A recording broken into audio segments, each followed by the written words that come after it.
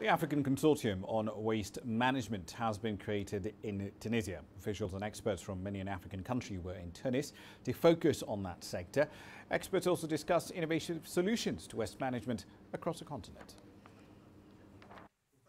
The Tunisian CEO of the German-Swiss African Consortium will set up 5 waste processing and transformation units in coastal regions in the North African country.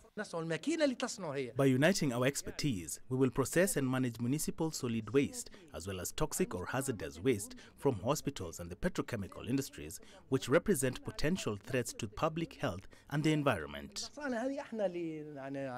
The new units will be established in 7 African countries to produce substitute or refuse-derived fuel, RDF. Tunisia will provide equipment to set up the recycling plants. This is an economic and environmental project which is part of the effort to fight global warming. We'll manage and recycle waste in order to valorize it by producing electrical energy and fertilizer.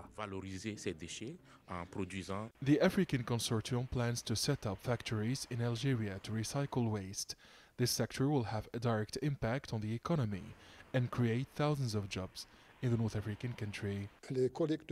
Waste treatment was not a consideration in the past. Tons of waste were buried instead. There was no concrete waste recycling system or program. Waste collectors like municipalities practiced landfill. Consequently, Algeria had enormous or astronomical quantities of waste that should be extracted, sorted and recycled. The Swiss-German and African group announced in June 2013 the creation of 25 waste recycling centers in Tunisia. The project was not carried out due to social instability. This project is now considered as a top priority for the new government.